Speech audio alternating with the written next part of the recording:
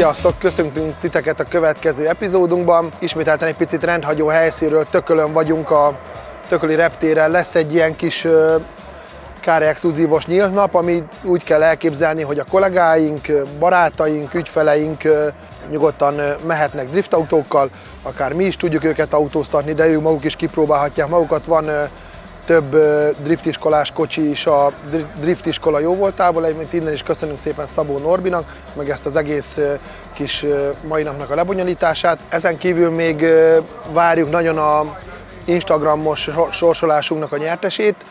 Volt egy kis nyereményjátékunk, hogy egy ember csatlakozhat hozzánk ezen a mai napon, idézőjelben egy külsős ember, aki megnyerte, és szeretnélek titeket kérni, hogy kövessetek minket Instagramon, mivel nagyon jó fotók, illetve az elkövetkezendő időszakban nagyon sok hasonló nyereményjátékban vehettek majd részt, kövessetek minket!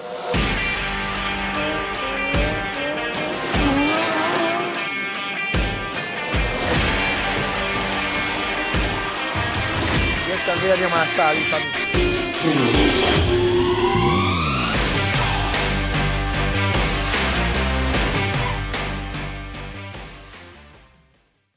Aki úgy gondoljátok, hogy akkor beültök mellé, és akkor... Nagyon nincs. Hát meglátom, hogy hányan fognak eljönni, az csak annak függvényében majd megpróbáljuk ezt úgy összehozni, hogy...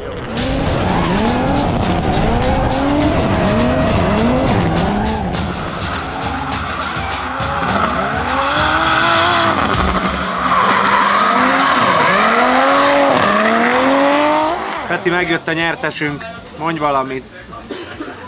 Megpróbálom, hogy gatyát kelljen neki cserélni. Készen állsz? Igen, készen. Hajrá!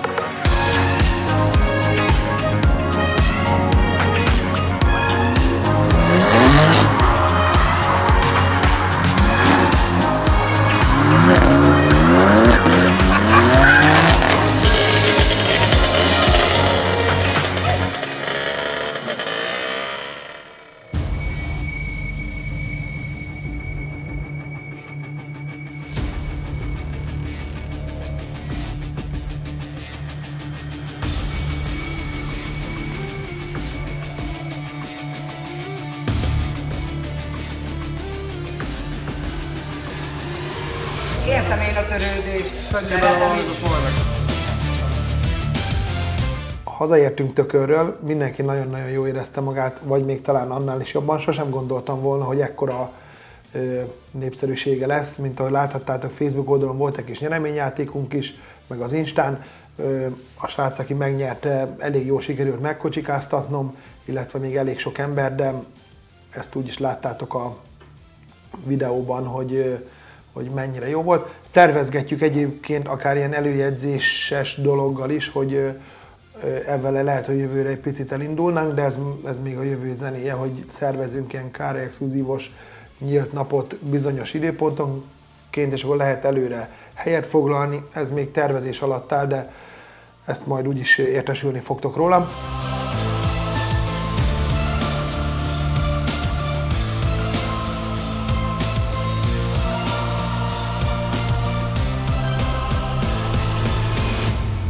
Lesz természetesen egy kis műhelyélet, ezen kívül lesz Rohadjon Meg Kárai Peti, Kárai Peti Megmondja. Megint itt az elmúlt pár hét alatt elég sok impulzus, illetve elég sok dologért, amit szintén szeretnék veletek megosztani. Menni fogunk Kakucsra is a jó erőben lévő M3-unkat tesztelni, illetve még tesómnak a kocsia is, ha minden igaz, ott lesz, őnáluk is lesz egy ilyen kis élményautózás, úgyhogy a mostani adásban is nagyon tartalmas tartalmak lesznek, úgyhogy gyertek velünk!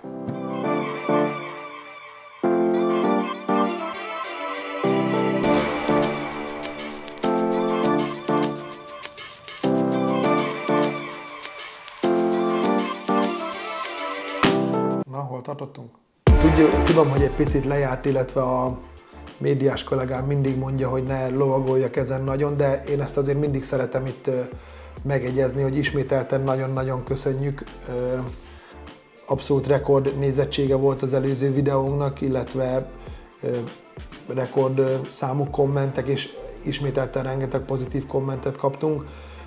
Mondhatnám, hogy túlnyomó rész pozitív, itt volt egy-két ilyen, írtatok nekem privátba is rengetegen, meg így a műhelynek is, hogy ne foglalkozzak a negatív dolgokkal, hogy az, hogy itt tulajdonképpen egy negatív dolgot kiemelek, hogy ennyi az tulajdonképpen, hogy nincsen negativitás szinte semmi, vagy elenyésző a pozitív dolgokhoz képest, de minden esetre nagyon-nagyon köszönjük, elképesztő. Ehhez a videóhoz nem kell magyarázat, minőségi, részletes, szakmai, olyan minőségi, mint a munkáitok, csak így tovább várjuk a következő videókat. Annyian irigykedtek az adminisztrációs kolléganőre, lassan bekerül a Rohadjon Meg Kárai Peti részbe, hogy nagyon sok sikert kívánok tesódnak a továbbiakban, és nektek is, Peti, példaképek vagytok, nagy pacsi nektek. Nagyon-nagyon köszönjük. Egyébként, hogyha nem lenne rajtam az új dizájnos pulóverünk, akkor látnátok, hogy milyen libabőrös vagyok. Ezek a mondandóknak a hallatán, meg az olvasatán. Csillagok, ne mondják meg neked, szard le a 3 csillagot, több tízezeren imádnak titeket, téged, a munkásságotokat, sokaknak álma, nekem is, hogy egyszer álljak úgy anyagilag, hogy veletek csinálhassak autót, vagy tőled vegyek egy igazi Kárais autót. A videó a szokásos... Ne pofázz már bele! Szia Drusza, nagyra tartom a szakmai elhivatottságodat, és tényleg rendszeres nézője vagyok a csatornának, várom az új részeket, őszinteségből soha ne engedj, a negatív kommentek nem számítanak, nagyok vagytok, jöhetnek az új részek, várom őket. Nagyon jó tartalom, külcsin és belcsin, sok szép igényes autó és precíz munkavégzés van mögöttetek, feldobtátok a videót a gyönyörű kolléganővel, sok sikert kívánok nektek, köszönjük szépen! Most már lassan kell egy jelentsen a szó bármit is számláló is. Követeljük a bevezetést a következő adásban, ahogy a kolléganő konferáljon. Ha 10 órás adás lenne, azt is nyugodtan a pijámon ülve megnéznénk. Köszönjük. Nagyon köszi hétről hétre a minőségi tartalmat, jó egészséget mindenkinek, és további sok sikert Sopronból. Köszi Ákos, nagyon köszönjük. Szívesen bérelné a ladánkat válláshoz. Kaptam a Magyar Mezőgazdasági és Dutra Múzeumtól Balatonboglára egy meghívót a kisfiammal, amit innen is köszönök szépen Sanyéknak, élni fogunk a lehetőséggel. A fiam imádja a traktorokat, illetve imádja ezeket a dolgokat, úgyhogy biztos menni fogunk, köszönjük szépen. Volt egy kommentünk is egyébként, csak nem biztos, hogy megtalálom, hogy az RTL Klub videón is, vagy a videóink a RTL Klubon is megállnám a helyét. Ebben kapcsolatban akartam egy kis kitérőt gyorsan, hogy aki régebb óta követ minket, az tudja, hogy volt már ilyen tévés elképzelésünk, hogy talán egy kereskedelmi csatornán csináljuk ezt, amit csináljuk. Egyetlen egy dolog miatt hiúsult meg, és már pedig az, amit itt szintén nagyon sokan megfogalmaztok, illetve nem csak itt, hanem rengeteg telefon, illetve e-mail formájában is, hogy ez az őszinteség, meg az, hogy nem próbálok semmilyen színdarabot előadni itt a kamerák előtt, meg eljátszani semmit, hogy ez sokótok számára nagyon szimpatikus, és hogy elindultunk ebben a tévés szerepléssel, volt egy próbarész forgatva, illetve belevágtunk ebbe a történetbe, és volt egy komolynak mondható stáb, és kaptam egy 50 oldalas forgatókönyvet, hogy mikor milyen érzelmeket generáljak, mikor kivel hogy beszéljek, kivel hogy veszek össze, hogy milyen érzelmek generálásához kell, hogy az embereket leültessük a tévé elé, és ezt így végigolvasván meg egy picit gondolkoztam rajta, hogy ez nem én vagyok, és nem szeretnék ebben így ilyen formában foglalkozni. Úgyhogy ezek a dolgok, ezek emiatt dőltek dugába, de ettől függetlenül ezt a YouTube-os történetet, ezt megpróbáljuk a létező legjobb lehetőségeinkhez képes csinálni. Egyébként rengeteg telefont is kaptam, hogy adásra adásra fejlődünk, illetve változok. Megmondom őszintén, hogy elég sok tudatosságot teszek emögé, kész forgatókönyvvel készülök, meg már, amit itt az előző adásokban is említettem, hogy régen egy kicsit ilyen frusztráció volt rajtam itt a forgatás miatt.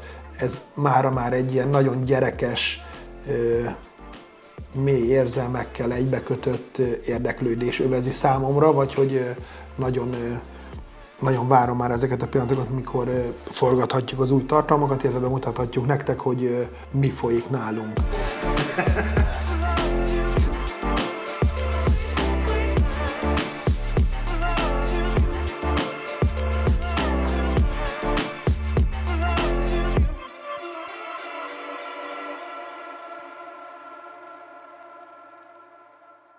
Valamelyik nap mentem Budapestre autókat megnézni, illetve egy pesti ingatlant, hogy egy picit azt nagyjából tudjátok, hogy szeretnénk Pesthez közel egy klasszikus autó kiállítótermet, múzeumot, igazából a lehetőséghez képest szeretnénk, vagy a terveink azok nagyok, azt, hogy mi fog ebből kisülni, az egy másodlagos dolog, és pont alkalmat is ragadok erre, hogyha esetleg valaki itt a videót nézvén tud olyan Budapesten régóta nem működő autószalont, illetve olyan komplexumot, ahol egy ilyen klasszikus autószalon megállná a helyét, illetve egy ilyen bemutatóterem, akkor légy szíves, azt jelezzétek nekünk. Ezen kívül még a videóra annyit visszatérve, hogy a lehetőségetek van, nyomjatok egy lájkot, iratkozzatok fel a csatornánkra, ezzel nekünk ez egy pozitív, illetve egy irányadó visszajelzés, hogy mennyien nézitek, illetve hogy bűvül a táborunk. Annyit akartam ezzel a Budapestre való menetellel, csak egy kicsit eltértünk itt a lényektől, hogy pont ilyen borongós idő volt, ködszitálás itt 2 hete is, olyan a kedvem is, annak ellenére, hogy mindig egy ilyen vidám embernek tűnök, nekem is vannak egy picit ilyen hullámvölgyeim. Váratlan fordulat.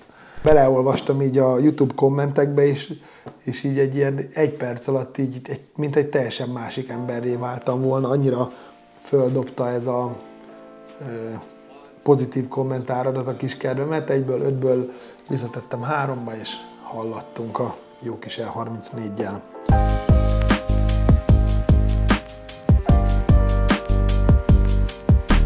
A Kárai Peti Megmondja rovatunk következik. Írt egy srác egyébként a videónk alá, amikor beszélgetek itt az vagy beszélek a E38-nak a néhai gazda mit mondott el, illetve mit tapasztaltunk. Erre reagált egy srác teljesen jól, illetve tök jól megragadta belőle a lényeges dolgokat, csak megfogalmazott egy olyan dolgot, hogy egy BMW fanatikus, illetve egy BMW márkát imádó ember azért nem lehet autószerelő. Ugye ebben maximálisan egyetértek veled, meg aztán ott egy kommentben egyet is értettem veled ebben kapcsolatban, csak pont most hétvégén is volt egy olyan, elmentem megnézni egy autót, és nem részletezném annyira, mert bele tudnék itt menni sok minden dologba, de annyira nem akarok, hogy hogy mikor felajánlanak nekünk egy autót megvásárlásra, akkor e-mailben, telefonon, bármilyen platformon a kedves eladó rettenetesen ért a kocsiához. Tisztában van a karosszéria, mindennel, mindent elmond, nagyon képben van mindennel, és mikor odaérek az autót megnézni, akkor egy teljesen más fogad, és akkor meg már az a föl van téve a kezünk, hogy ne haragudj, nem értek hozzá, nem vagyok autószerelő, de mondom, 2 nappal ezelőtt telefonban egy autószerelő technikus voltál szinte, hogy én csak itt erre szerettem volna kitérni, persze nem lehet elvárni egy BMW fanatikustól, hogy az autó apró cseprőbb dolgait minden részébe tudjon. Ennyit szerettem volna erről mondani. Itt egyébként az, hogy kapok egy autóról egy fényképet, és elmegyek, elkocsikázok x 100 kilométert, és elfelejtik mondani, hogy az autóról készült fotók azok 1 évesek, 2 évesek, 3 évesek, az teljesen normális, és hogy ennek van valami jelentősége. Ja, mondom, semmi nincs. Hát, ismételten találkoztunk egy, remélem nézed a videót, kedves E28 tulajdonos. Érdekel az autó? Visszakérdezek, hozzáteszem, üzenetben beszélgetünk. Mennyiért? Ennyiért. Ne haragudj, nagyon köszönjük, hogy megkerestél minket, nem érdekel minket. Köszönjük szépen. Minket mennyiért érdekelne? Ennyiért. Hát annyiért nem adom oda. Rendben van. Eltelik 2 nap. Figyelj, ennyiért odaadom az autót. Mondom, ne haragudj, leírtam, hogy mennyit adnék az autóért. Nem érdekel annyiért. Jó, rendben, köszöni. 3 nap múlva. Szia! Áll még az ajánlatod? Mondom, áll. Rendben van, akkor odaadom annyira, mennyit mondtál. Jó, akkor mondom, szervezem az utat, szervezem a trélert, 400 kilométert kell eltrélerezgetni, nem megbeszéljek rá mindent, indul másnap a tréler, telefont nem vesszük fel, soha többé. Üzenetekre nem reagálunk, semmire. És majd egyszer egy telefont felvesz, és elkezd mellé beszélni, hogy ne haragudj, annyiért nem adom oda, annyiért ez, annyiért nem az, de hát mondom, leírtad, megmondtad, írásos nyoma van, gondolom, aki tisztában van 1-2 paragrafussal, az tudja, hogy akár ezeknek milyen jogi következménye is vannak. Egyébként egyszer már beleálltam egy ilyen jogi dologba, természetesen mi jöttünk ki belőle jól, csak hogy nem értem, hogy ezek miért kellenek, vagy az, hogy nagyon klasszikus dolog, most mindenki el akar adni mindent, mindenki látja, hogy minden Facebook platform, minden használt autón ennyi BMW még sose volt, mint most van. Csak mondok egy számot, 1 millióért szeretném adni. Figyelj, ne haragudj, én 500-at adok érte maximum, ezért, meg ezért, meg ezért a hibákért. Nézd csak, ezt elfejtetted mondani, azt is elfejtetted, hú, azt is. Hát igazán van, ez tényleg De hát, hogy voltak már egy páran az autót megnézni, és mondom, ők mit mondtak rá? Hát ők nem is tettek ajánlatot rá. Ja, figyelj, mondom, én tettem, és erre mit csinál a jó magyar ember? Elkezdi azokat visszahívogatni, hogy figyelj, Kárai ennyit mondott rá, te esetleg egy kicsit többet adnál érte például, vagy ilyesmi, hogy ebből is tulajdonképpen egy kicsit elegem van már. Szerinted... Bocsi, bocsánat, egy fizetőcsomót használ. Komolyan? És nincs nálad pénz? Gabi! Még a Messengerre visszatérve annyit szerettem volna mondani, hogy elég mókás, hogy rám írnak egy dologgal kapcsolatban. Ha lehetőségem időm engedi, azonnal küldök egy telefonszámot, mivel nem tudom egész nap ezt csinálni. Úgy szoktam elküldeni, nem teszek bele perjelet, nem hagyom le a 06-ot, nem hívom, leírom plusz 36 30 és a telefonszám. Erre kapom az üzenetet, ne haragudj, de külföldi számot nem hívok. Na mindegy, itt amikor ezt az üzenetet így visszakaptam, akkor tényleg az fogalmazódott meg bennem, hogy én leiratkozok erre a Messengerre, vagy kikapcsolom, vagy nem tudom mi erre a jó dolog, meg mindenhonnan letörlöm magam, mert ez tényleg nagyon kemény volt, hogy nem hívnak külföldi számot, nem tudja az országának a hívójelét, ahol él, vagy a előhívóját. Na mindegy, röviden ennyi. Szerintem menjünk ki a műhelybe és nézzünk szét, hogy mi történik a Kárai Exclusive életében.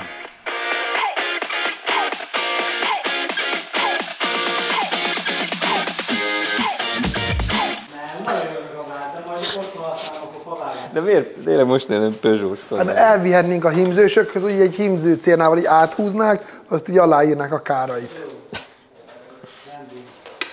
Na, mehetünk?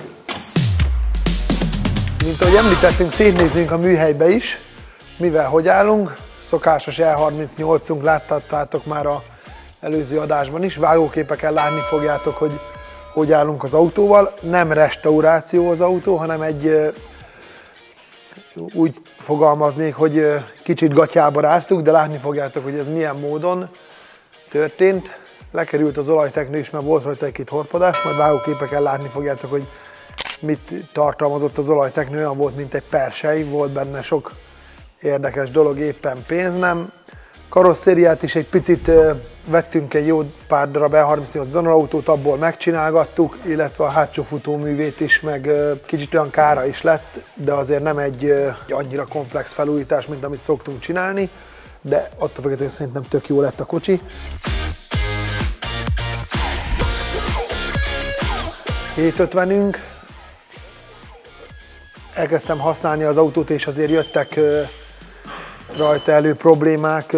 Szelepfedél alól ömlött az olaj, ugye volt a tömítés öregedve, mint a műanyag lett volna, vagy bakelit. Egyébként típusbetegségük, csak hogy egy kis szakmaiságot is vigyünk bele. A hidraulikus hátsó futóműnek a csövezése szintén típusbetegsége az E38-aknak. Természetesen eldurrant nálunk a cső, azt fogjuk kicserélgetni, meg hát számtalan egyéb más dolgot is megcsináltunk az autón. Egyébként csak a weboldalunkon van hirdetve, de volt egy jó pár telefon, illetve csereajánlat rá. Ha minden igaz, majd jönnek is megnézni az autót, de direkt így megbeszéltük a sráccal, aki jönne megnézni, hogy pont föl lesz emelve, át tudja nézni a futóművét, szilentjeit, esetleg még milyen munkálatok várnak majd későbbiekben rá, hogy egy tök jó átfogó képe lesz az autónak, lenn van a tankrolla, teljesen át tudja nézni, ezt mi így szeretjük csinálni, hogy a ügyfeleink vagy a leendő vásárlóink lássák, hogy mivel fognak szembesülni. A hatosunk, mint ahogy láthatjátok, az előző adáshoz képest elég jó összerakásra került, még egy-két apró dolog van. Megkaptuk a Magisztól az első szélvédőt, illetve egy pár gyári alkatrészt vártunk, ami ideért a mai nap. Ővele is egy-két napon belül végzünk, és megy OT vizsgára.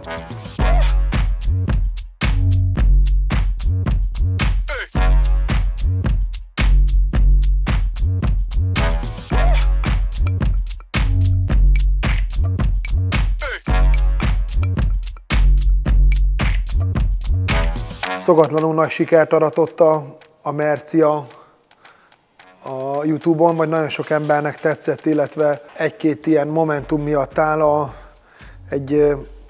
szerintem említettem is az előző videóban, hogy egy szekisváltó lesz rajta, és persze BMW-nél már erre van egy tök jó kialakult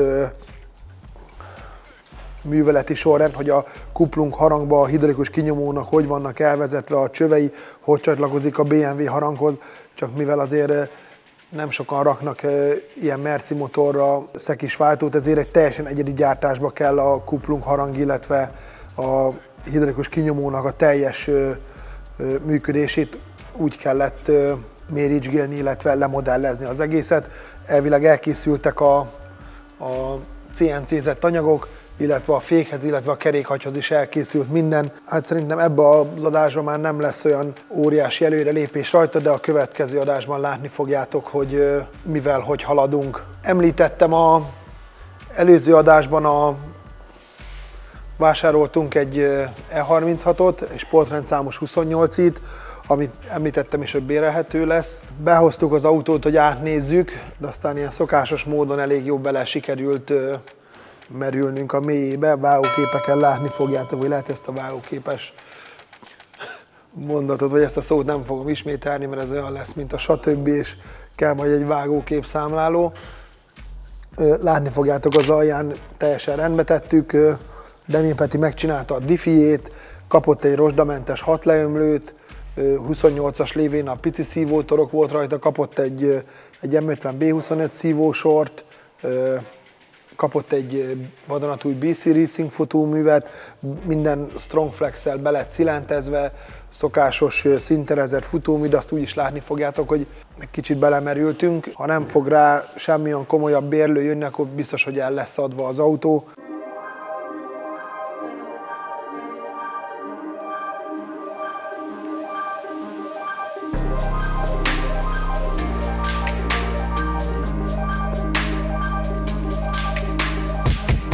Versenyautónk ünnepi díszbe öltözött, mint ahogy láthatjátok. Köszönjük szépen a B-Visualsnak a dekort.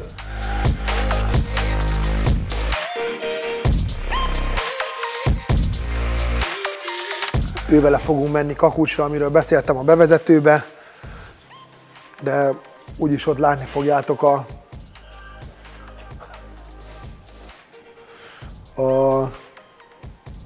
történéseket.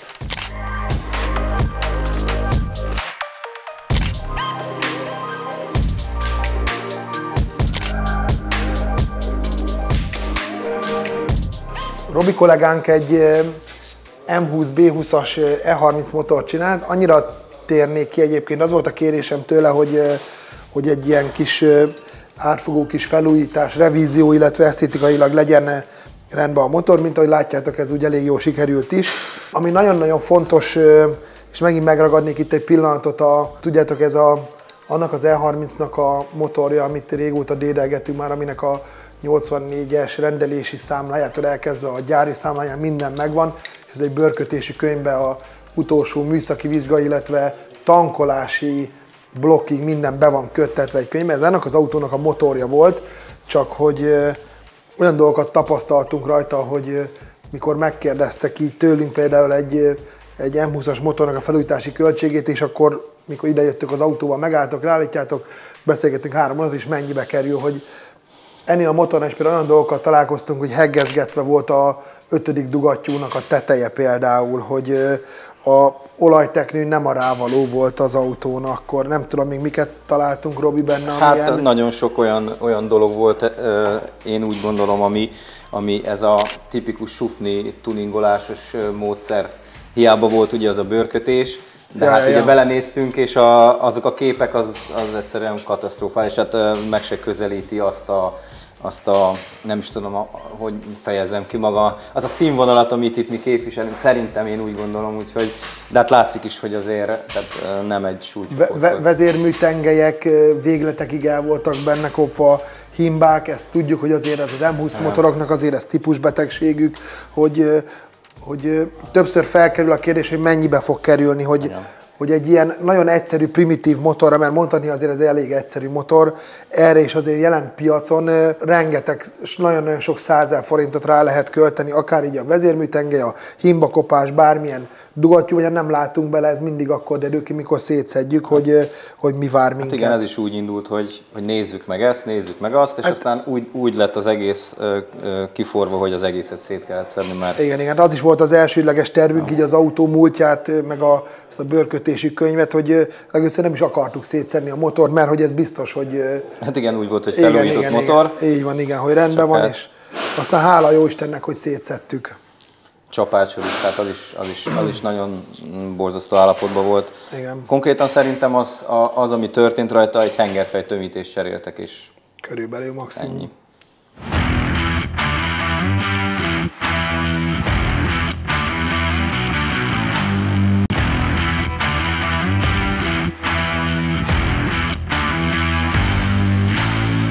Ne tanuld meg Egritől a hazudozást, mert ennek vára jó megy már évtizedek óta. Én nem hazudozok, én az igazat mondom. Meg a magyarázkodás. A futóművet, akkor a diffit kellett szétszedni, kitakarítani, csapágyakat átnézni, illetve szimeringet cserélni rajta, most rakom össze, utána kerül vissza a helyére, utána folytatom a munkát tovább, és összerakom, hogy vasárnapra a kedves főnökömnek egy használható gépkocsia legyen. Ennyi. Köszönjük szépen. Nagyon szívesen máskor. Ismételten kielégítő választ kaptam, ami már tőled megszokott. Megpróbálok eleget tenni a nézőknek. De menjünk ki, nézzük meg a festőműhelybe.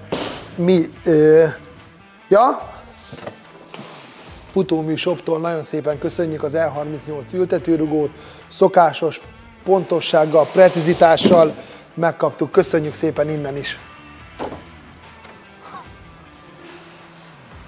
Itt rögtök.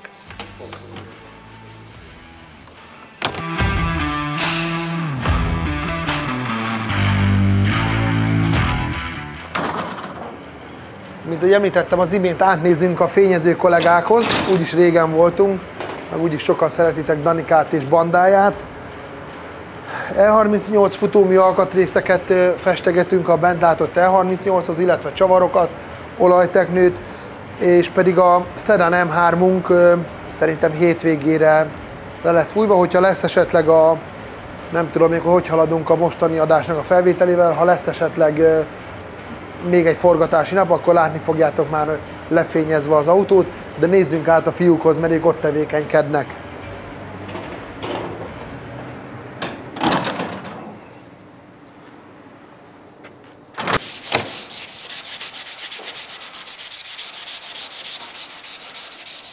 Na, mi újság van, srácok? Halljó, sziasztok! Hát köszönjük szépen minden frankó, űzzük a melót, mint az állat. Ez a kocsika jelenleg poliészterből kerül kigyalulásra, már csak ilyen apró finomítgatások vannak rajta, éleket beállítjuk, aztán kapja majd a füllert, kicsi száradás, aztán szín és lak. Még egy-két hónapos készen is vagyunk az autóval. Jó, jó. Ő az az autónk, amiről lehet, hogy már, vagyis nem lehet rá, már többször beszéltünk róla, a 1602, egy 16 szelepes 1.8 IS Stroker lesz, illetve Imola Road 2 lesz az autó. Szerintem egy nagyon impozáns kis autó lesz, de úgyis látni fogjátok, hogy haladunk. A másik autó, Danika, az hogy áll? A másik autóról jelenleg azt kell tudni, hogy lepucoltuk az egészet fémtisztára, miután visszajött a karosszéria a lakatosoktól, utána kapott egy EPX alapozót, epoxit, majd pár nap száradás után megcsiszoltuk, és a tegnapi nap folyamán kapott 2 sor poliésztert, és most ezt is várjuk, hogy száradjon, aztán gyaluljuk, ha szükséges, gitteljük, ha bár nagyon szép munkát kaptunk most a karosszériásoktól, és aztán szépen építgetjük tovább a sorokat, vagy a rétegeket. Ő egyébként a B9 Alpinánk, akinek esetleg a B9 nem mondja, nem világos, a E28 Alpina, amit láttátok előző adásokban, hogy szinte homokszórás után semmi nem maradt az autóból.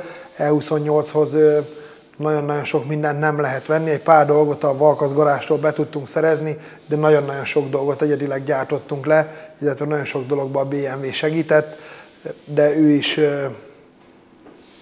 hát nem is ebbe a műsorba, de a következő műsorban már lehet, hogy más fényébe fogjátok látni. Kovács Zoli! Igen. Nyissuk már ki ennek Lici a motorterét. E60-unk így a pár hét leforgása alatt szinte mondhatni teljesen elkészült. Kicsit fura, mert egyébként olyan egy laikus számára, meg akár egy kicsit hozzábértőbb számára is a túl nagy különbséget nem vesz észre az autón, de lekerült róla a vises motorháztető, rákerült egy gyári, le lettek festve a löklapok, esztétikailag rendbe lett téve az egész autó, lekerült róla a vises indexek, felnik rendbe lettek téve a teljes belseje, meg azt beszéltük a múlt havi adásban, hogy a teljes motorja fel lett újítva, futómű, fék, összes olaj, illetve mindenféle ilyen korábban fakadó probléma, mint például a elektromos ülésnek típusbetegsége a combtámasznak, hogy kis elektromos motornak a műanyag fogaskere letörik és nem működik benne a combtámasz, az lett orvosolva, akkor a automata lámpa, fényérzékelős lámpa nem kapcsolódott fel a fényre, vagy hogyha besötétedett, illetve egyik oldalt meleget fújt a klímája, másik oldalt hideget. Sok ilyen kis apróbb problémája volt még az autónak, azon kívül, amit így nagy vonalakban beszéltünk, de ő is elkészült, és őt is szinte az átadásra vár, illetve arra még, hogy egy pár száz kilométert belecsavarjak, mert nálunk azért odafigyelünk erre, hogy egy ilyen kaliberű felújítás után azért menjünk az autóval egy pár száz kilométert és utána kapjon újra egy teljes revíziót.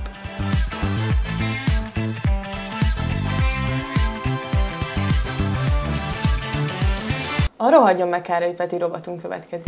Aki Instán szokott követni, vagy esetleg Facebookon, apropó, hiába jelöltök ismerősnek, naponta 300-an, 5000-nél több ismerősöm nem lehet, aki esetleg követni akarja Facebookon is a privát praxisomnak a munkásságát, az kövessen, nem tud ismerősnek bejönni, meg ugyanúgy Instán is. Aki esetleg követ ezeken a platformokon, ott volt már egy kép az autóról, több momentum miatt is fontos számunkra. Egy azért, mert egy tök jó kis kocsi, de amellett a másik oldala, hogy a néhai tulajától olyan szintű megbecsülés, talán nem tudom mi a leges legjobb szó, de egyszerűen annyira jó emberi tulajdonságokkal találkoztam. Elmondok egy apró dolgot. Természetesen felajánlotta nekünk a srác az autót eladásra, klasszikus dolog. Relatív egy vállalható árat határozott meg, felajánlotta, hogy ő az osztrák határnál lakik, hogy ünnepnapon a családjától elszakadván ő hajlandó arra, hogy találkozzunk az ország közepén. Persze erre nem tud egy ilyen felajánlásra nemet mondani az ember. Mondtam, hogy ha már az autó esetleg nem is olyan, vagy nem is fog adásvétel történik, én mindenképpen kezet akarok fogni egy ilyen emberrel, aki ennyire lojálisan, vagy ennyire szán áll a cégünkhöz. Találkoztam Szabival, innen is nagyon-nagyon szépen köszönünk neki mindent. Az autó egy 6 hengeres nagylámpás kupé, E46-ból származó 25-ös motor van benne, egy rozsdamentes leömlő, illetve egy teljes rozsdamentes kipufogó rendszer van alatta, ami azt mondanám, hogy egy tökre vállalható minőség, illetve kivitelezés.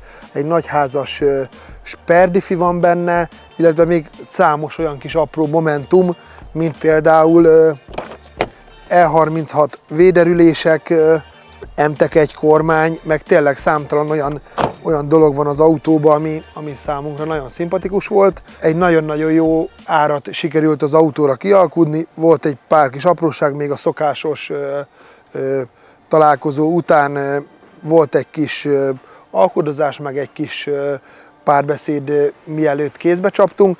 Egyébként tök érdekes volt, mert Dunaújvárosba találkoztunk, és ahogy ott vártak engem a srácok, én megérkeztem, de volt egy másik BMW-s srác is ott, akit innen is üdvözlök, és nem értettem, hogy ő eljött az ország túlsó feléről, de ennyi ismerőse van itt Dunaújvárosban, vagy ilyesmi, de aztán nem tudom, hogy ott vagy a Kárai Transportert látták, vagy az E30-at, csak ott egy ilyen kis gyülekezet lett, és velem akartak fotózkodni, ami tényleg tök megtisztelő volt, vagy ilyen egész úton jöttem hazafelé, és ezen mosolyogtam, hogy meg mi lett ebből az egészből. Na mindegy, annyit elárulok, hogy 7 számjegy és 1-essel kezdődik, úgyhogy csak ezeket az ilyen tévhiteket, meg teóriákat ismét erre minden adásban ki fogok térni, mert számomra egy kicsit már ez bicskanyitogató, meg főleg, hogyha rám akarnak tukmálni olyan szétrohadt szedánt, meg olyan élhetetlen autókat, ami vállalhatatlan már.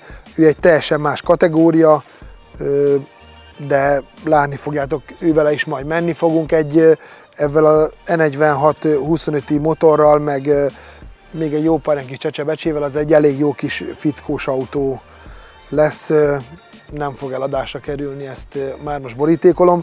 Az üléseket sem szeretnénk eladni, és itt rögtön rá is térnék egy másik témára, hogy elfog a Kárai Exclusive olyan autó, az autógyártás azért az erős kifejezés lenne erre, de olyan autókat elkezdünk, inkább mondom az elejéről.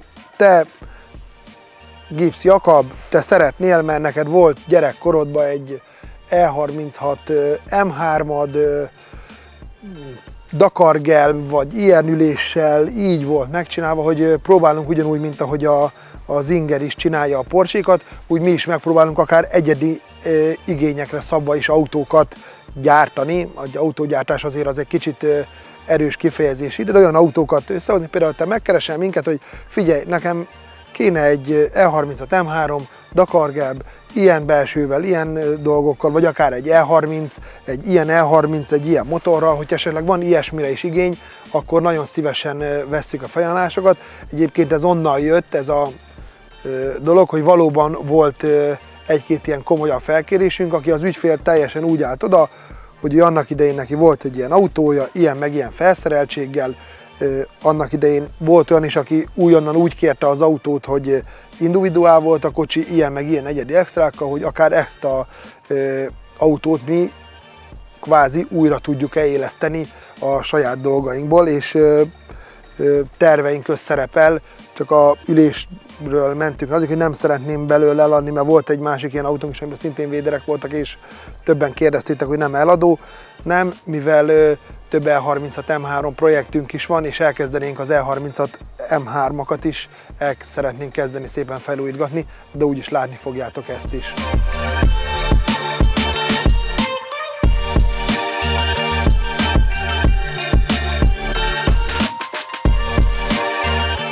Gondolom láthattátok, meg szót is ejtettem róla, hogy az E38-ak valamiért olyan szívügyünk kezd lenni.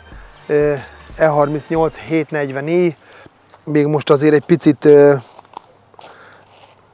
viharvert az állapota, ha ez jó szó, de őt is meglátjátok majd, hogy milyen szinten rendbe szeretnénk tenni, motorját, futóművét, belterét, karosszériáját, illetve minden. Ő is egyébként eladó sorba fog kerülni. Hiába kérdezitek meg a műsor megjelenésekor, hogy mennyibe fog kerülni, nem fogjuk tudni még megmondani, de hála Istennek az a tendencia, illetve a tapasztalatunk, hogy aki valósan így egy videó alapján megemlített autót ténylegesen meg akar venni, az eljön, átnézzük így együtt az autót még ebbe az állapotában, elmondom, hogy mit szeretnénk rajta megcsinálni, ennyibe fog kerülni, és volt így az utóbbi időben nem egy, nem két autó, amit így a tulaja, mint amit említettem, hogy a 750-est is jönnek megnézni, de hogy tök jó így, hogy lenne a tank, lent van alóra minden kibufogórendszer, hogy a leendő tulaja át tudja nézni az egész alján, kvázi nem vesz zsákba macskát, illetve hogyha bármilyen olyan dolgot kér az autó, hogy csináljuk meg, akkor meg tudjuk csinálni. Úgyhogy ő is teljesen rendbe lesz rakva. Ami nekem igazából tetszett az autóba az, hogy az a baj, hogy én sajnos minden autóba fantáziát látok, hogy minden autót meg akarok menteni. Az a baj, ez egy kicsit már ilyen betegség irányba ment el. Nagyon kevés gazdája volt az autónak, illetve combtámaszos sportbőr van benne, ami 38-akban azért elég ritka. Oldalsórolóktól elkezdve, hogy azért egy nagyon felszerelt autó, de sajnos a jó magyar szakmunka rajta is azért nagyon-nagyon látszódik.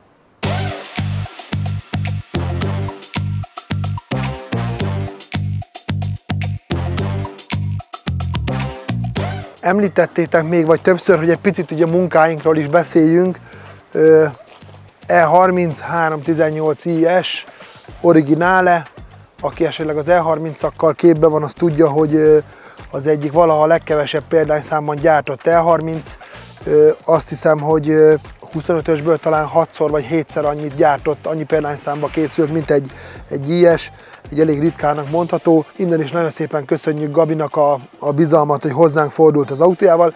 Picit oda próbálunk figyelni ezekre a dolgokra, és mivel ti is rengeteg pozitív dolgot adtok nekünk a videóval kapcsolatban, kicsit használni kell a kezeimet is, illetve az arcmimikán kívül. Próbálunk mi is mindenkit megemlíteni, mert azt vettük észre, hogy ez tök jól esik nektek, úgyhogy Gabikám, nagyon-nagyon köszönjük az autót, és van itt is egy pici idevágó történetem, ami szintén egy kicsit ilyen szakmai is, illetve maga a klasszikus autókkal kapcsolatos.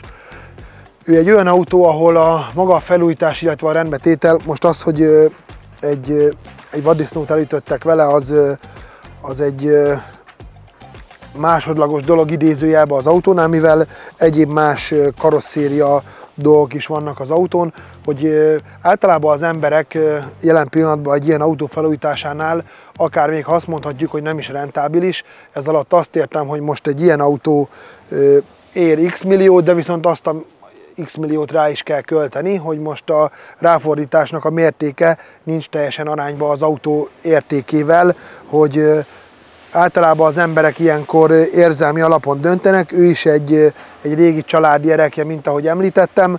többek közt emiatt is lesz az autó rendbetéve.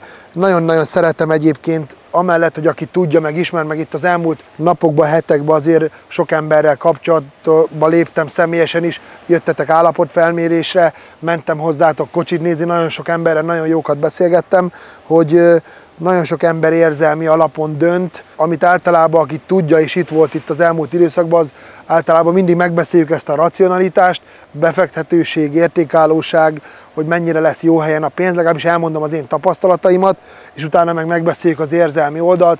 Most aki benne van ebben, ez ugyanolyan, mint egy gyerek, egy feleség, vagy mint bármi, hogy nagyon lehet hozzájuk kötődni, és azt vettem észre egyébként, hogy az érzelmi döntések, illetve az érzelmi alapon alapuló autófelújítások mindennél fontosabbak, és ezt pont egyébként nekem nem kell magyarázni, pont egy kicsit fura is, mikor én is beszélek itt a racionalitásokról, meg ilyesmiről, és hogy közel 200 darab hasonló autó áll a hangáromba, hogy én is mindig azért érzelmi alapon döntök, de azért mindig szeretem az ügyfeleinek elmondani a másik oldalt is, hogy így tiszta, meg amit itt a Gabival is beszéltünk, meg számtalan más ügyfelünkkel, aki hozzánk fordult itt az utóbbi időszakban, aki lehet, hogy nézi is ezt a videót, hogy én az elejétől fogva nem szoktam mellé beszélni, inkább mondjátok azt, hogy én drágán dolgozok, vagy Kárai ilyen, de én senkit nem fogok a műhelyhez édesgetni azért, hogy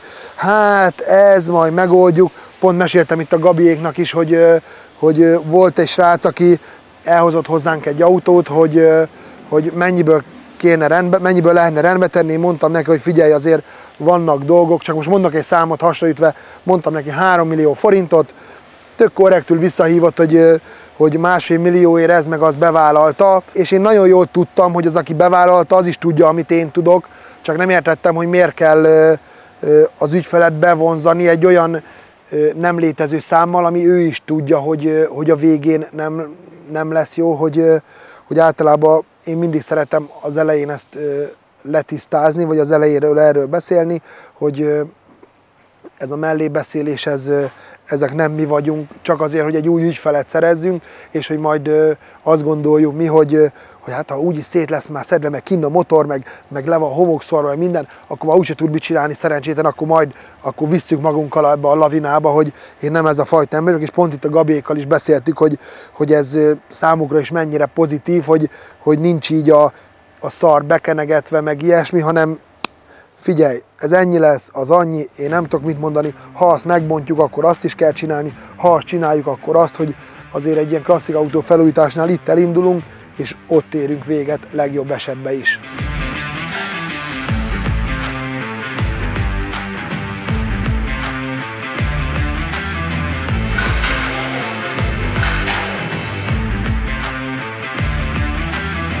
De ami még egyszer, vagy ami még eddig is hangsúlyosabb, ki fogunk próbálni egy olyan autót most, ami nem biztos, hogy annyira beleillik a repertoárunkba, de megkeresett egy kedves barátomnak egy haverja, hogy nem foglalkoznánk az autóval, meg ő is nézi a videóinkat, tudja, hogy BMW-zünk, de hogy ezzel már nagyjából elárultam, hogy ez nem BMW lesz, de az autó számomra elképesztően pozitív volt, és elgondolkoztunk, hogy lehet, hogy nyitunk egy másik márka felé is, de gyertek velünk és megnézzük.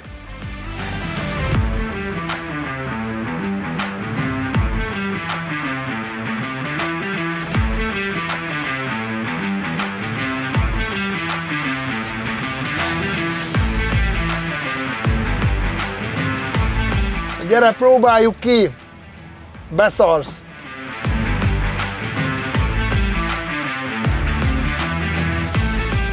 Meg ez ide adta az övet.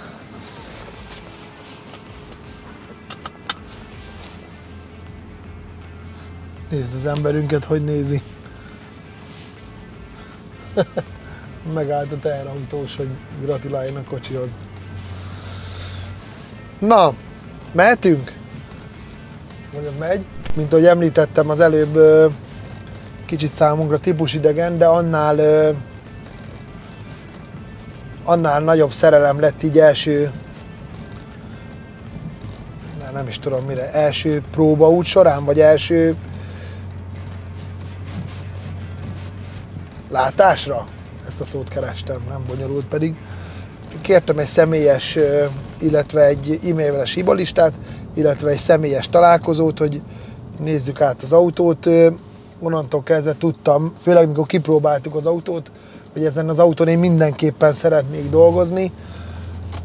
Nem nagyon készültem semmiféle típusismerettel, mivel nincs is típusismeretem, úgyhogy nem kezdem el itt játszani a merci gurut, mert fogalmam sincs arról, hogy mennyit csináltak, miért csinálták, ki csinálta.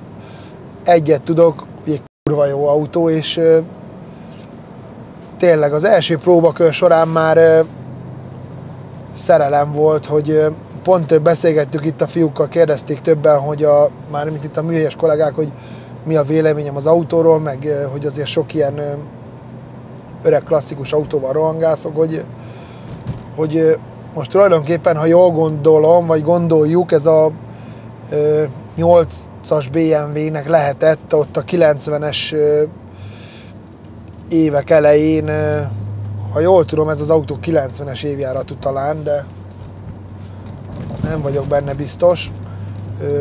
Ott a 90-es évek elején, vagyis ott 90-ben a 8-asnak volt a vetétársa, úgymond. Megmondom őszintén, BMW fanság ide-oda, BMW szerelem ide-oda, egy kicsit most itt félre kell tenni a nézeteimet. Ez az autó egy 850-es BMW-t szerintem 10 0-ra ver, több momentum miatt is. Szerintem a menetteljesítménye az sokkal jobb, legalábbis érzetre sokkal dinamikusabb az autó. Így a közel 190 centimmel én ebbe borzalmasan, kényelmesen elférek. A 8-asban egy kicsit nekem kényelmetlen az ülés pozíció, de ő egy teljesen tényleg szenzációs autó. Futóműve nagyon jó, mondjuk az igazából az 8-assal sincs szerintem semmilyen probléma. Maga a külcsin az mind a két autónak szerintem meghatározó volt a maga idejébe, de nem tudom, maga úgy itt a Mercinél ez a minőségi anyaghasználat, illetve ez a korlátlan elegancia, talán ez emiatt is az extráknak a száma ebbe a 30 pár éves autóba, a tempomattól elkezdve a többfokozatú ülésfűtés, a webasztó, állófűtés, a természetesen klíma, akkor ilyen pumpálós az ülés, vagy valami, nem tudom milyen dolgok vannak itt, meg itt még nem tudom miket tudsz állítani, vagy a háttámlától elektromosan számolni. Itt elég típusidegen ikonok, meg kapcsolók vannak, meg ilyen kisgyerek van rajzolva ide, gondolom ez a gyerekzár, ez nem kell annyira sok ész, elektromos memóriás ülés, meg tényleg, meg ahogy megy az autó, az nem tudom, beszarás, vagy dinamikára szerintem 100-szor jobb, mint egy V12, vagyis nem is az a legjobb szó, hogy 100-szor jobb, de teljesen más. Ez szerintem a 8-asnál is annak idején azért nem véletlenül volt az a korszakalkotó forma. Szerintem ott is azért egy picit a dinamikusság előtérbe volt helyezve a BMW-nél, de például annál az autónál közel nem érzem azt, mint ennél a elegáns öreg hölgynél, vagy nem tudom mi erre a legjobb szó. Előzünk is egyet, csak a tükör nem éppen úgy áll, ahogy szeretném, de tényleg ilyen, lehet el fogunk ütni egy biciklist, de még nem biztos. Én behugyoztam ettől a kocsitól, ezen nincs mit szépíteni, tényleg nagyon jó. Azt akartam mondani, hogy elég sok megkeresésünk volt mostanában merci fronton is, úgyhogy lehet egy picit nyitunk a márka felé, mert tényleg tetszik egyébként, nagyon nincs mit rajta szépíteni. Nem akarom 28-szor elmondani, de tényleg jó kis autó.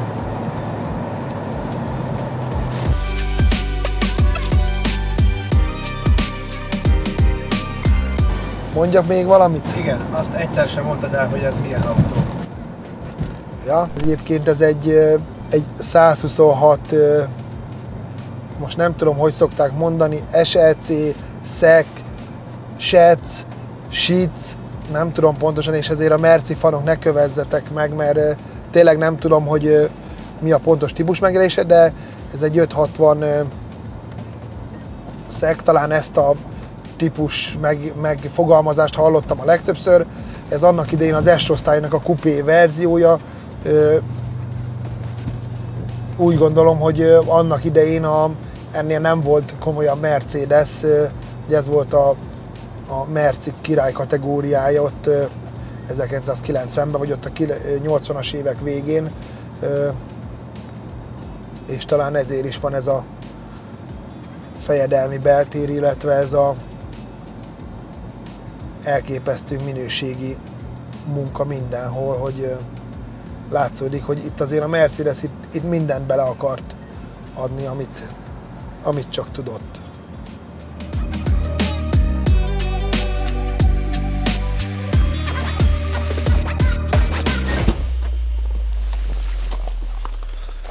Van még egy pár ismertetőjegye egyébként az autónak, a 124-est, illetve a 126-os Mercit ugyanaz az ember tervezte, Bruno Sacco. Ezeket a oldalpaneleket hívják Sacco deszkáknak is. Kevertem Arigósz Sacco, az focizott, vagy az mit csinál? Na mindegy, ez Bruno Sacco volt, az biztos, úgyhogy de azon kívül még az autónak a külseje is szerintem formabontó. Egy airride kellene alá, illetve egy minimum egy 18-as kerék még, de és készen is vagyunk szerintem. Vége.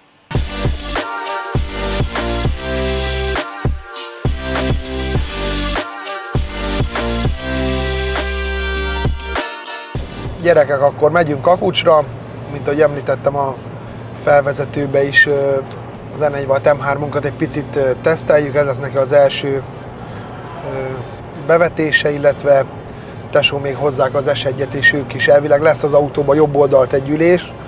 Azért ez egy ilyen VB szintű rallycross autóban azért ez elég ritka esetek egyike, úgyhogy be lehet ülni. E34-ünkkel megyünk, szeretnénk egy picit górcső alá venni a munkásságunkat, mármint hogy bizonyos felületkezeléseink, eljárásaink hogy állják meg a helyüket. Egy dolog egyébként biztos, amit szoktunk is az ügyfeleinktől kérni, csak egy picit azt vettük észre, hogy az ügyfelek ezt egy picit olyan felületesen kezelik, hogy egy olyan kaliberű felújítás után, ami kompletten minden szemcseszorva, porfestve, lakkozva, minden teljesen újjá van varázsolva az autó alatt. Mindenképpen szükség van egy 1000 km után egy újabb átfogó átnézésre.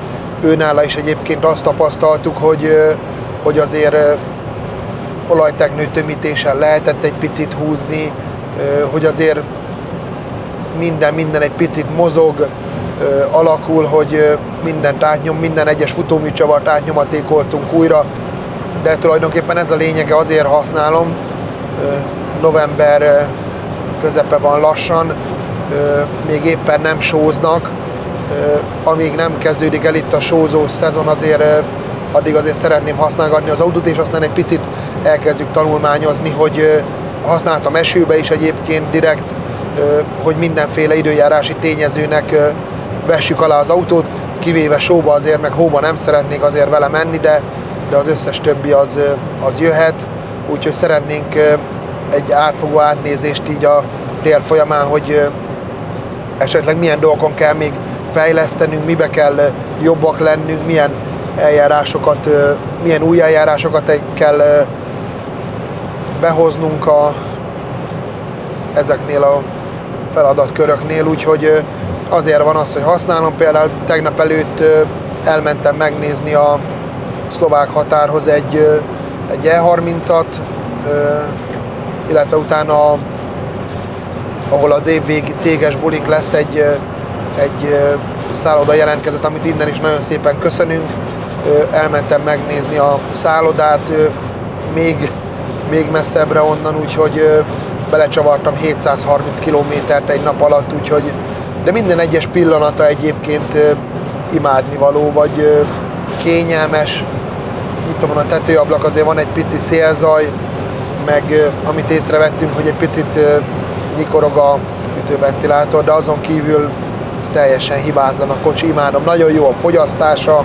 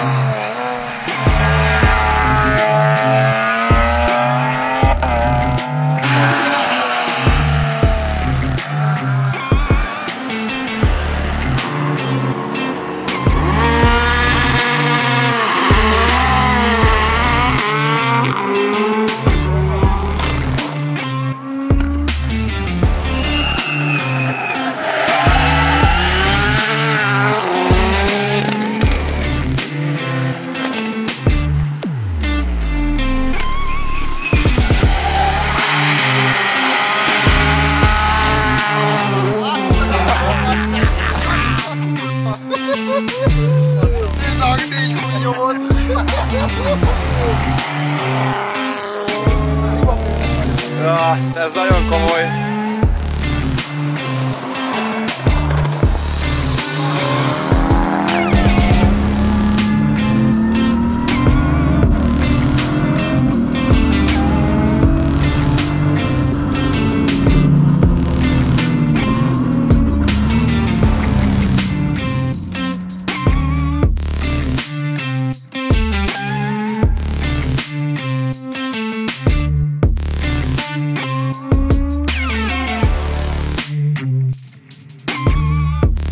Tudom, hogy csak egy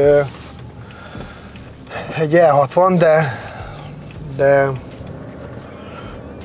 kocsikázok az autóval egy jó ideje, már kb. 200 kilométert mentem vele. Volt egyébként régen E60-om, még nem annyira túl jók a tapasztalataim, az egyikkel, a másikkal viszont nagyon jó, de abszolút azt mondanám egyébként, hogy egy jó E60 az egy nagyon-nagyon jó autó, azt gondolom. Itt is azért az elmúlt 5-10 évben azért előfordult, hogy nagyon sok ember, akinek E60-ja volt, az nem volt teljesen tisztában a fenntartási költségeivel, és ezért az állapotuk az rohamosan romlott, illetve a fenntartásai is nem feltétlen mindig azokat a szervizeket kapták meg, azokat a ráfordításokat az autók, ami éppen kellett volna, és ezért rengeteg nagyon elfáradt, leszakadt farzseb található a magyar piacon, de vannak belőlük remek példányok.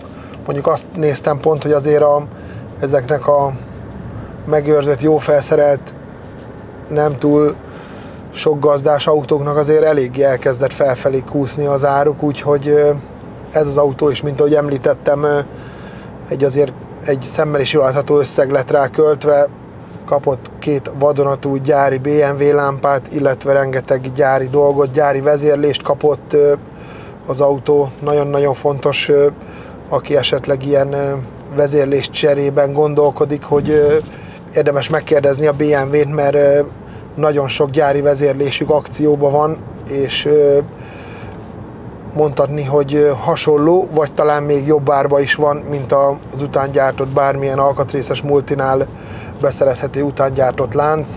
Persze ott is sokan mondják, hogy a felülben is gyári van, meg itt is, ott is.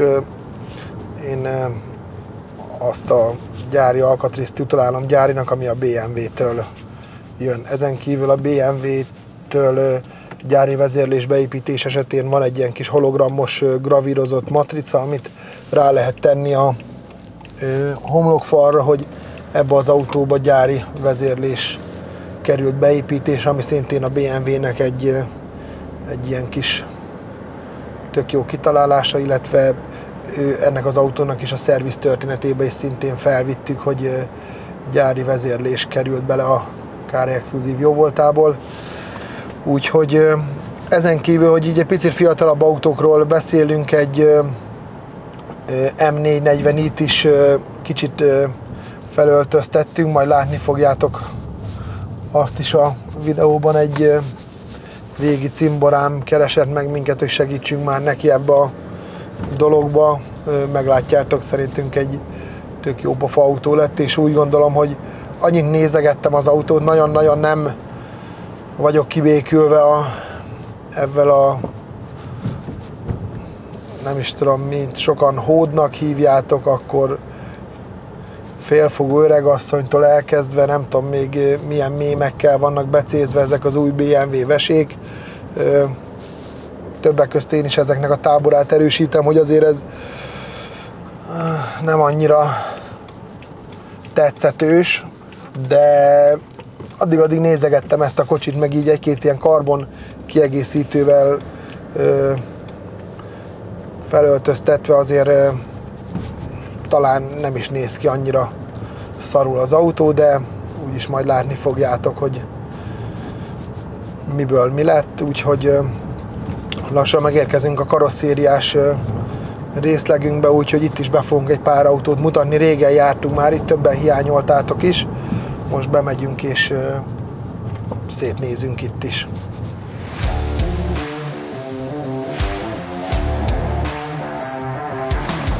Ki a szájba áll be erre a geci bejáróba?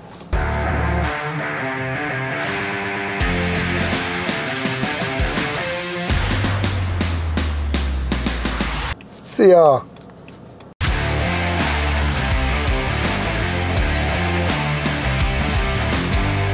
Eléggé kiverte a biztosítékot az utóbbi időkben tapasztalt autó megnézegetéseim is, illetve azok az autók, csak egy dolgon, ez az autó a karosszériástól jött.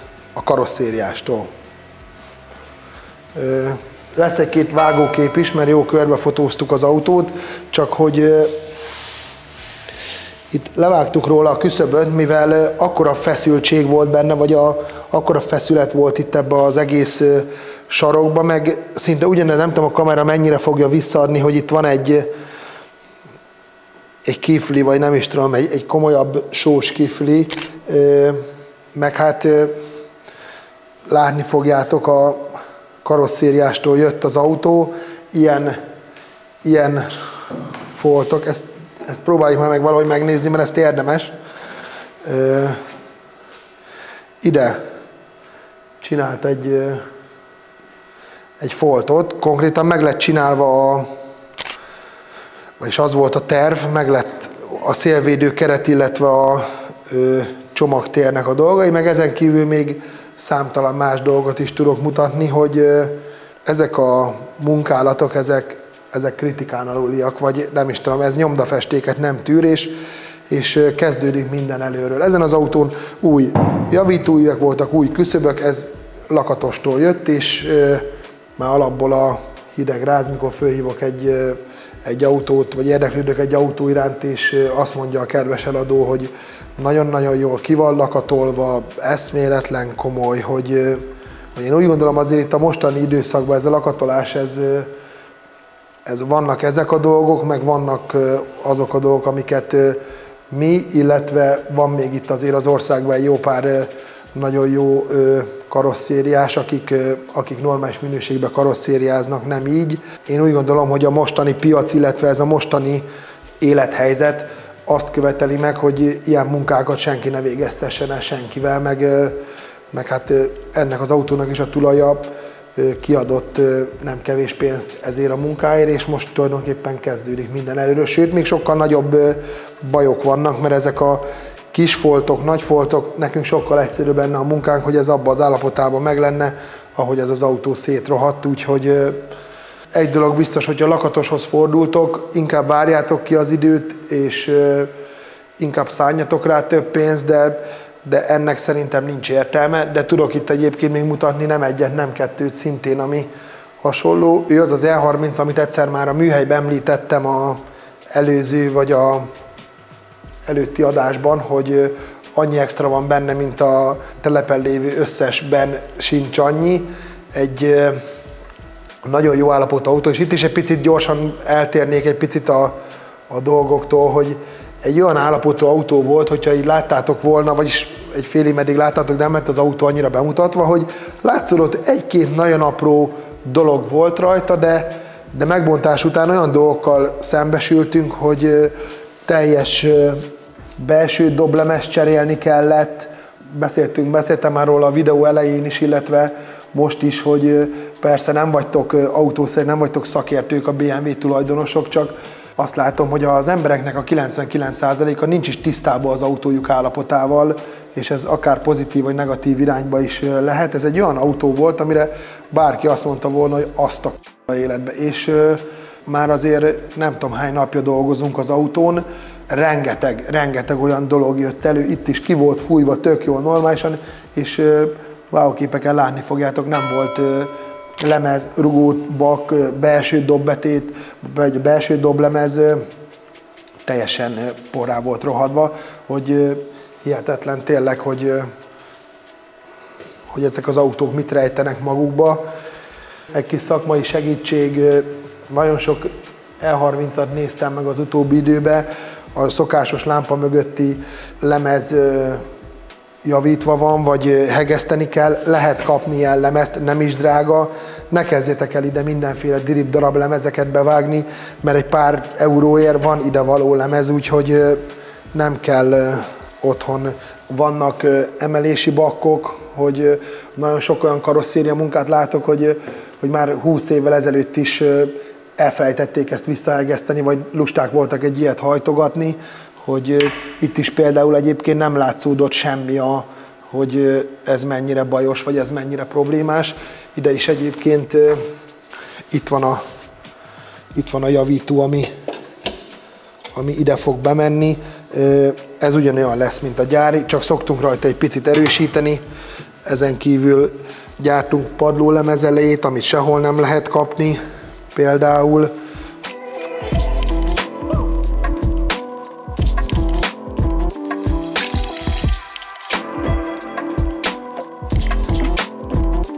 Ő az olasz 20 ilyesünk, őnek is a karosszéria munkája véget ért. Egy pár alkatrészt próbálunk hozzá még beszerezni. aztán kezdődik a fényezés, őnek is, az egész autónak a hátulja, nem is tudom, volt benne vagy 2 centi csüngött, illetve le volt törve az egész, hogy olyan ajtóhézagok voltak, illetve jött a díszcsík, és innentől kezdve elindult az egész hátulja lefelé, húzatópadon volt, ki lett húzva az egész, rozsda nem volt rajta, de itt is a karosszéria munkával, vagy a néhai karosszériásnak a munkásságával azért elég komoly problémák voltak, holott én úgy gondolom, hogy ő azért mindig egy kurens autó volt.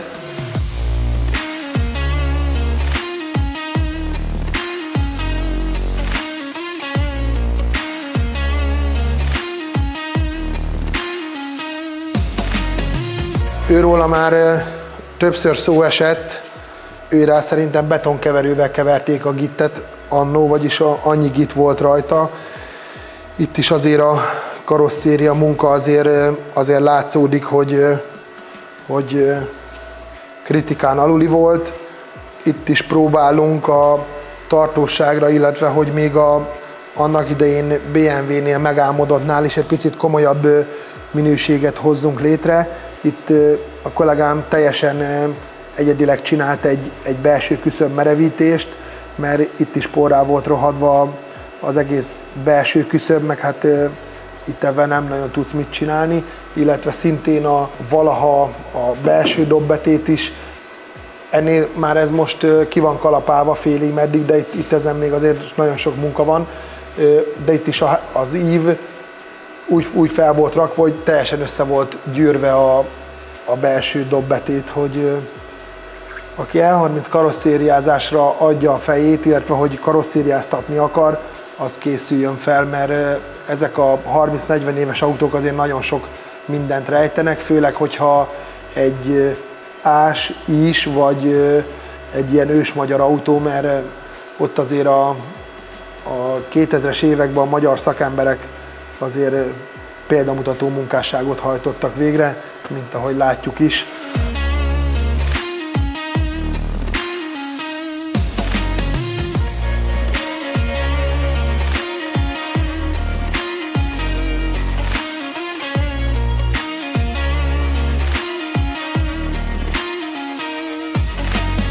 Reméljük, hogy ismét sikerült nektek tartalmas műsort gyártanunk. Nagyon sok pozitív dolgot kaptam, hogy egyre többet fejlődök a beszédkészségemmel, illetve sok mindennel. Még egy kicsit őzök. Egyébként elkezdtem tudatosan is fejleszteni magamat, elkezdtem olvasni rengeteget, ne röhögjé. Tényleg egyébként azt érzem, hogy tényleg van benne egy kis fejlődés. Bármilyen észrevételetek van, főleg, hogyha építő jellegű, azt nagyon szívesen vesszük, illetve mint ahogy látjátok, maximálisan próbálunk abba az irányba elmenni, amit esetleg kértek tőlünk, amit esetleg javasoltok, nagyon szívesen vesszük, mert értetek, csináljuk.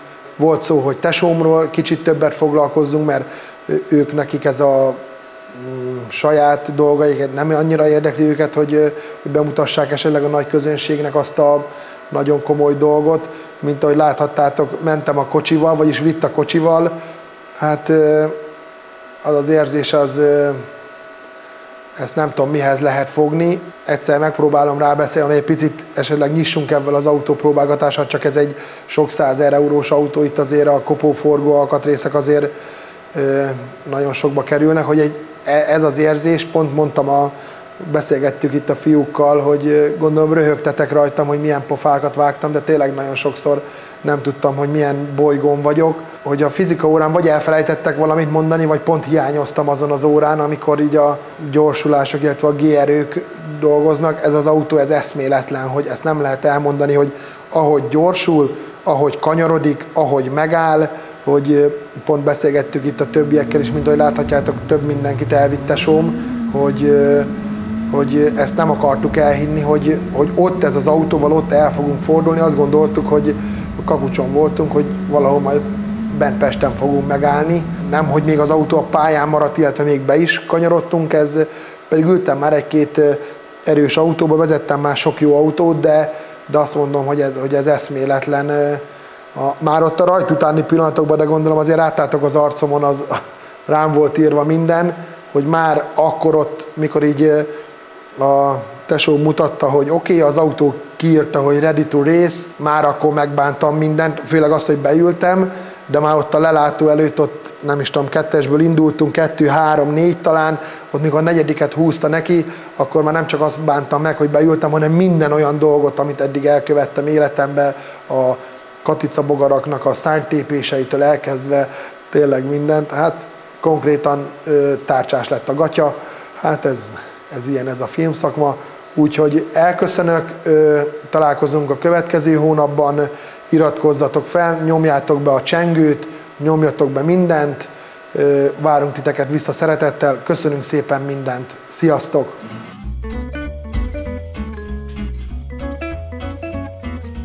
Köszönjük szépen, hogy velünk tartottatok ebben a részben is, iratkozzatok fel, csatlakozzatok hozzánk és lájkoljatok, és várunk visszatiteket a következő rész erejéig, ahol még több új dologgal jelentkezünk. Sziasztok! Mi a Gulf kenőanyagait használjuk, hogy a motor sokáig éljen. Ajánljuk, te is tégy így.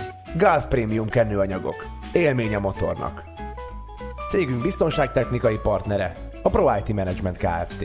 A legprofibb beltereink szolgáltatója, az MMM Interior. Támogató partnerünk a Futuril Orosháza, a régió egyetlen Futuril márkaboltja. Nagyon árulkodik, hogy ugyanerről miért kapták le csak a rendszámot. Már ez nem lesz jó így. Meg elfejtettem a számát. Mi ez? 123? Egri, szét fogom rúgni a p***ádat egyébként. Ez mi a lószar itt? Azt csináld, amit szoktál. Akkor beülök a gép elé, 66. Jó, ennyi. Vagy passziánsz. Azt nem tudom. Itt megpróbáljuk fűteni az udvart, vagy? Az arra rá egyébként gombot, hogyha kell. Nem kell, már le fog szakadni sajnos. De ez a kötegelő, ez jó bírja, azt dúltam az előbb. Ennyi. Pezsós kabátba. Nem lehet. Rúgjon a kuplungod, mint a féket légteleníteni.